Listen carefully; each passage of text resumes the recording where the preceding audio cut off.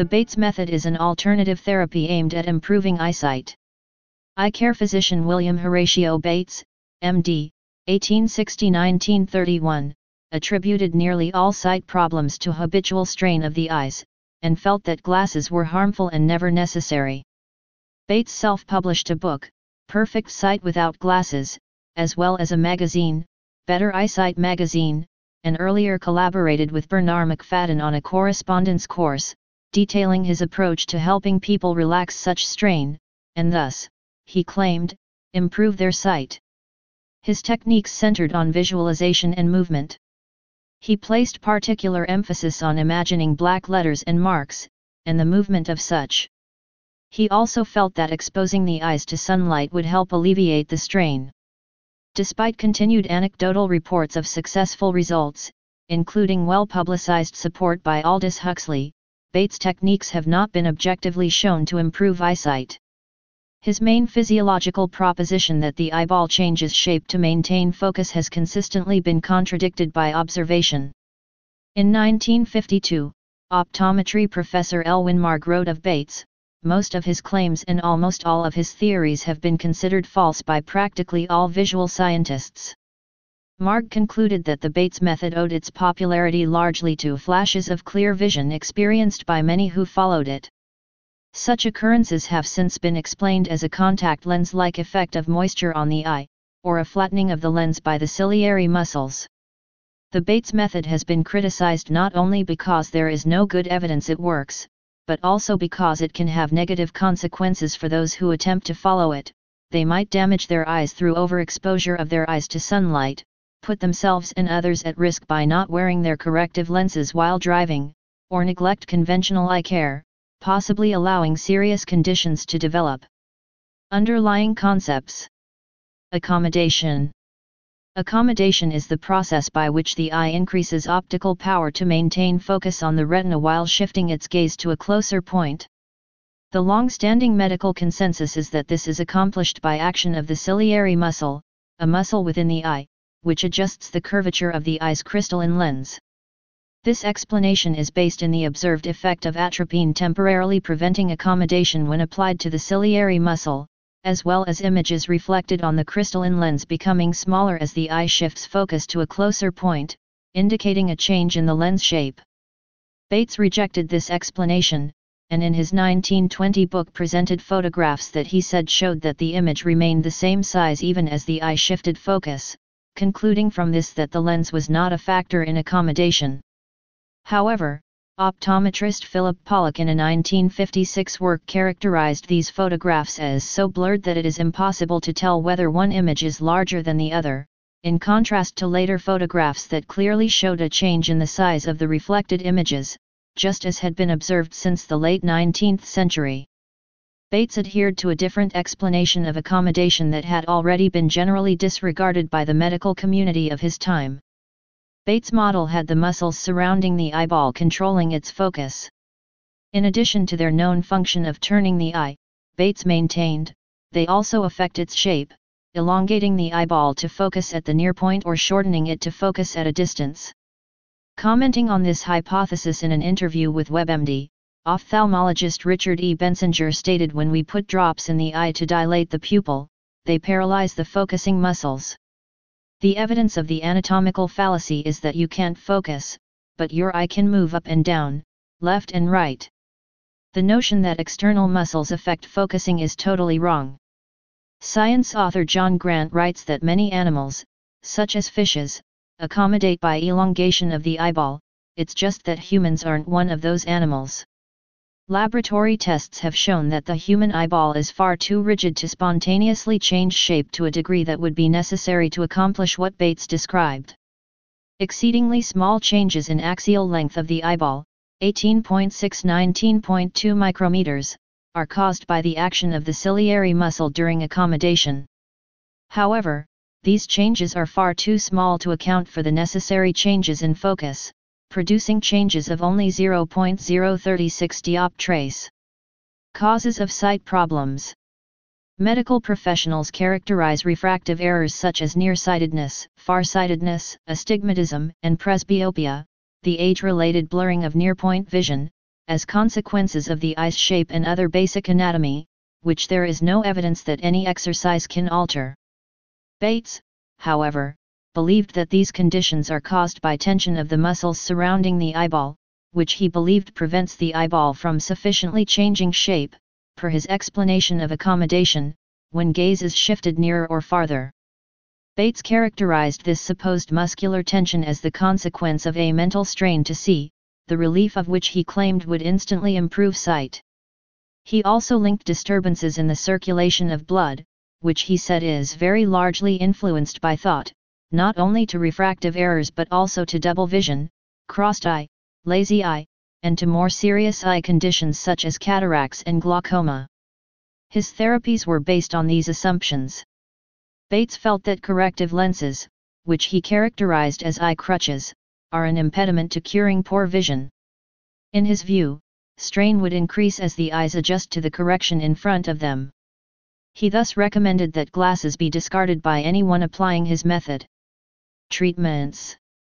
In his writings, Bates discussed several techniques that he claimed helped patients to improve their sight. He wrote, "The ways in which people strain to see are infinite, and the methods used to relieve the strain must be almost equally varied," emphasizing that no single approach would work for everyone. His techniques were all designed to help disassociate this strain from seeing and thereby achieve central fixation, or seeing what is in the central point of vision without staring. He asserted that all errors of refraction and all functional disturbances of the eye disappear when it sees by central fixation, and that other conditions were often relieved as well. Palming. Bates suggested closing the eyes for minutes at a time to help bring about relaxation. He asserted that the relaxation could be deepened in most cases by palming, or covering the closed eyes with the palms of the hands, without putting pressure on the eyeballs. If the covered eyes did not strain, he said, they would see a field so black that it is impossible to remember, imagine, or see anything blacker, since light was excluded by the palms. However, he reported that some of his patients experienced illusions of lights and colors, sometimes amounting to kaleidoscopic appearances as they palmed, occurrences he attributed to his ubiquitous strain and that he claimed disappeared when one truly relaxed. This phenomenon, however, was almost certainly caused by Eigengrau or dark light. In fact, even in conditions of perfect darkness, as inside a cave, neurons at every level of the visual system produce random background activity that is interpreted by the brain as patterns of light and color. Visualization. Bates placed importance on mental images, as he felt relaxation was the key to clarity of imagination as well as of actual sight. He claimed that one's poise could be gauged by the visual memory of black, that the darker it appeared in the mind, and the smaller the area of black that could be imagined, the more relaxed one was at the moment. He recommended that patients think of the top letter from an eye chart and then visualize progressively smaller black letters, and eventually a period or comma. But he emphasized his view that the clear visual memory of black cannot be attained by any sort of effort, stating that the memory is not the cause of the relaxation, but must be preceded by it, and cautioned against concentrating on black, as he regarded an attempt to think of one thing only as a strain. While Bates preferred to have patients imagine something black, he also reported that some found objects of other colors easiest to visualize, and thus were benefited most by remembering those, because, he asserted, the memory can never be perfect unless it is easy. Skeptics reason that the only benefit to eyesight gained from such techniques is itself imagined, and point out that familiar objects, including letters on an eye chart, can be recognized even when they appear less than clear. Movement. He thought that the manner of eye movement affected the sight. He suggested shifting, or moving the eyes back and forth to get an illusion of objects swinging in the opposite direction. He believed that the smaller the area over which the swing was experienced, the greater was the benefit to sight. He also indicated that it was usually helpful to close the eyes and imagine something swinging.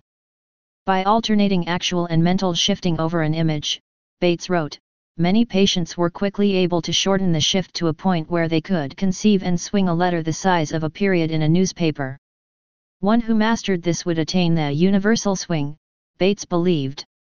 Perhaps finding Bates' concepts of shifting and swinging too complicated, Some proponents of vision improvement, such as Bernard McFadden, suggested simply moving the eyes up and down, from side to side, and shifting one's gaze between a near point and a far point. Sunning. Bates believed that the eyes were benefited by exposure to sunlight. He stated that persons with normal sight can look directly at the sun, or at the strongest artificial light, without injury or discomfort, and gave several examples of patients' vision purportedly improving after sungazing. This is at variance with the well-known risk of eye damage that can result from direct sunlight observation. Bates said that, just as one should not attempt to run a marathon without training, one should not immediately look directly at the sun, but he suggested that it could be worked up to. He acknowledged that looking at the sun could have ill effects, but characterized them as being always temporary and in fact the effects of strain in response to sunlight. He wrote that he had cured people who believed that the sun had caused them permanent eye damage. In his magazine, Bates later suggested exposing only the white part of the eyeball to direct sunlight, and only for seconds at a time, after allowing the sun to shine on closed eyelids for a longer period. Posthumous publications of Bates' book omitted mention of the supposed benefits from direct sunlight shining on open eyes. Results and criticism. Bates' techniques have never been scientifically established to improve eyesight. Several of Bates' techniques, including sunning, swinging, and palming, were combined with healthy changes to diet and exercise in a 1983 randomized controlled trial of myopic children in India. After 6 months, the experimental groups did not show any statistically significant difference in refractive status, though the children in the treatment group subjectively felt relieved of eye strain and other symptoms. In 1967, the British Medical Journal observed that Bates advocated prolonged sun gazing as the treatment of myopia, with disastrous results. The philosopher Frank J. Leavitt has argued that the method Bates described would be difficult to test scientifically due to his emphasis on relaxation and visualization. Leavitt asked, how can we tell whether someone has relaxed or imagined something, or just thinks that he or she has imagined it? In regards to the possibility of a placebo trial, Leavitt commented, I cannot conceive of how we could put someone in a situation where he thinks he has imagined something while we know that he has not.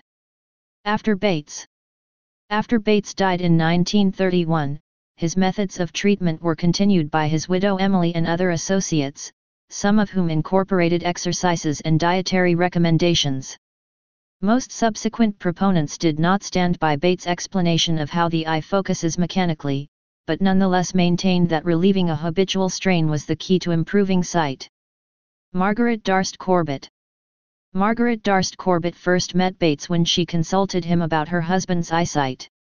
She became his pupil, and eventually taught his method at her School of Eye Education in Los Angeles. She was of the stated belief that the optic nerve is really part of the brain, and vision is 9/10 mental and 1/10 only physical. In late 1940, Corbett and her assistant were charged with violations of the Medical Practice Act of California for treating eyes without a license. At the trial, many of her students testified on her behalf, describing in detail how she had enabled them to discard their glasses. One witness testified that he had been almost blind from cataracts, but that, after working with Corbett, his vision had improved to such an extent that for the first time he could read for 8 hours at a stretch without glasses. Corbett explained in court that she was practicing neither optometry nor ophthalmology and represented herself not as a doctor but only as an instructor of eye training. Describing her method, she said, "We turn vision on by teaching the eyes to shift. We want the sense of motion to relieve staring, to end the fixed look. We use light to relax the eyes and to accustom them to the Sunday." The trial attracted widespread interest, as did the not guilty verdict. The case spurred a bill in the Californian state legislature that would have then made such vision education illegal without an optometric or medical license. After a lively campaign in the media, the bill was rejected. Aldous Huxley. Perhaps the most famous proponent of the Bates method was the British writer Aldous Huxley. At the age of 16, Huxley had an attack of keratitis, which, after an 18-month period of near blindness, left him with one eye just capable of light perception and the other with an unaided Snellen fraction of 10/200. This was mainly due to opacities in both corneas, complicated by hyperopia and astigmatism. He was able to read only if he wore thick glasses and dilated his better pupil with atropine, to allow that eye to see around an opacity in the center of the cornea. In 1939, at the age of 45 and with eyesight that continued to deteriorate, he happened to hear of the Bates method and sought the help of Margaret Corbett, who gave him regular lessons.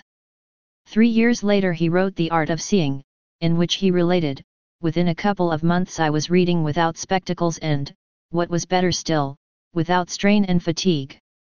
At the present time, my vision, though very far from normal, is about twice as good as it used to be when I wore spectacles." Describing the process, Huxley wrote that vision is not won by making an effort to get it, it comes to those who have learned to put their minds and eyes into a state of alert passivity, of dynamic relaxation. He expressed indifference regarding the veracity of Bates' explanation of how the eye focuses, stating that my concern is not with the anatomical mechanism of accommodation, but with the art of seeing. His case generated wide publicity as well as scrutiny. Ophthalmologist Walter B. Lancaster, for example, suggested in 1944 that Huxley had learned how to use what he has to better advantage by training the cerebral part of seeing, rather than actually improving the quality of the image on the retina. In 1952, 10 years after writing The Art of Seeing, Huxley spoke at a Hollywood banquet, wearing no glasses and, according to Bennett Cerf, apparently reading his paper from the lectern without difficulty. In Cerf's words, "Then suddenly he faltered and the disturbing truth became obvious. He wasn't reading his address at all. He had learned it by heart."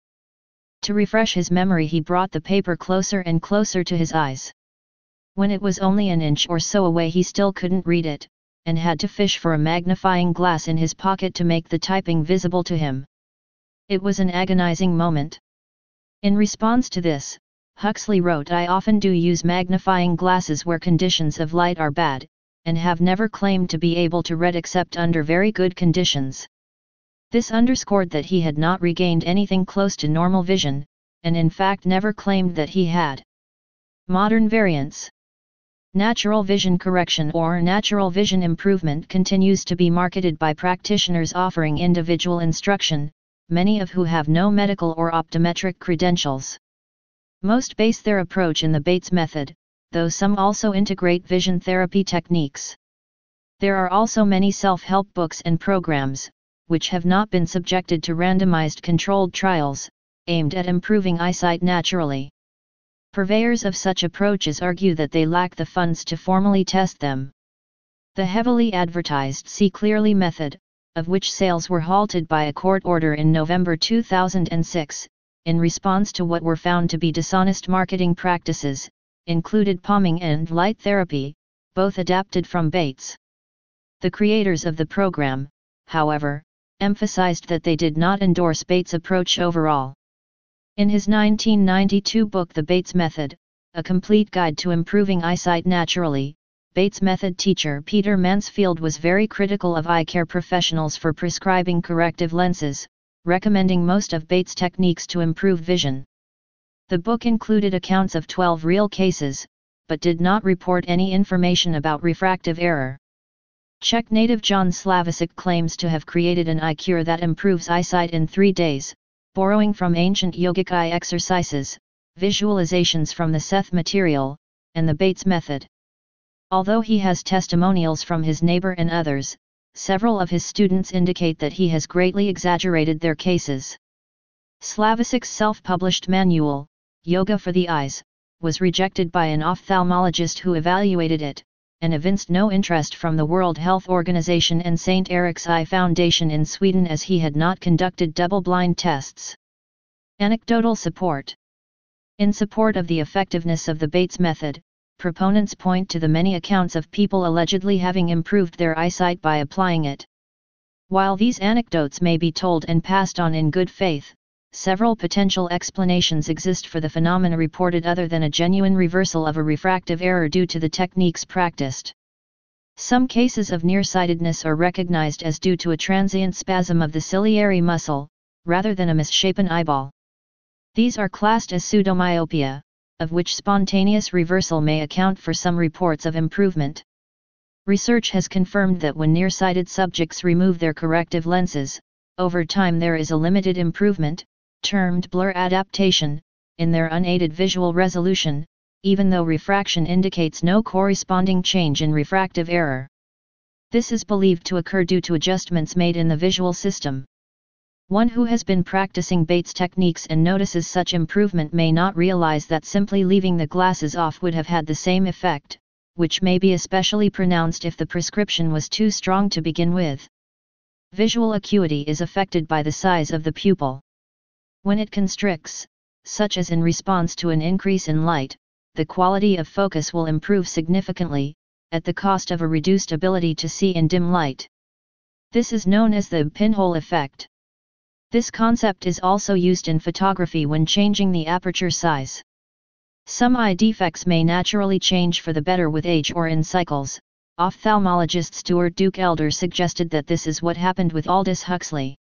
A cataract when first setting in sometimes results in much improved eyesight for a short time.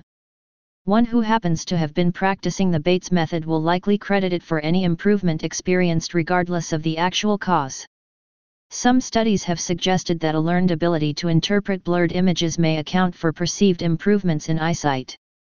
Ophthalmologist Walter B. Lancaster had this to say: since seeing is only partly a matter of the image on the retina and the sensation it produces, but is in still larger part a matter of the cerebral processes of synthesis, in which memories play a principal role, it follows that by repetition, by practice, by exercises, one builds up a substratum of memories useful for the interpretation of sensations and facilitates the syntheses which are the major part of seeing.